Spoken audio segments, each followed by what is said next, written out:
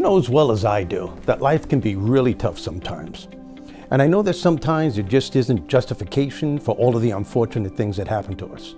But I also know that we all have what it takes to deal with misfortune when it occurs.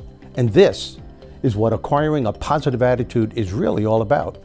It's about fortifying yourself for a fight with a very real and very dangerous enemy, your own negativity. I think the word positive frustrates a lot of people. I mean, because I hear people say all the time, well, how do you expect me to be positive, Steve, when nothing in my life is working? Or it's easy for you to be positive, you didn't lose your job.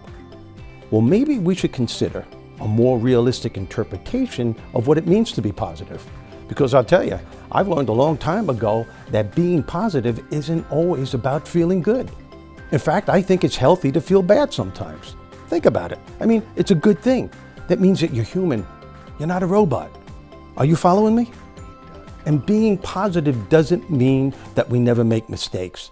True positivism is knowing that we learn from making our mistakes, and as a result of learning from our mistakes, we move forward knowing that we're better people. Why? Because we become empowered, wiser, and more resilient than before. Being positive doesn't mean that you should always smile and enjoy every single moment of your life. Give me a break. As a matter of fact, give yourself a break. It's knowing that sometimes it's okay to cry, to mourn, to feel sad, every now and then get into a bad mood. And you don't always have to be in control of your emotions. Sometimes it's okay to get angry, get pissed off, lose your temper, yell at someone, throw something. Don't worry, your positivity license will not be revoked. Positive people instinctively know that adversity happens to everyone and that it's necessary in order for them to grow. And I believe that's why we're here on this planet. And I want you to get this.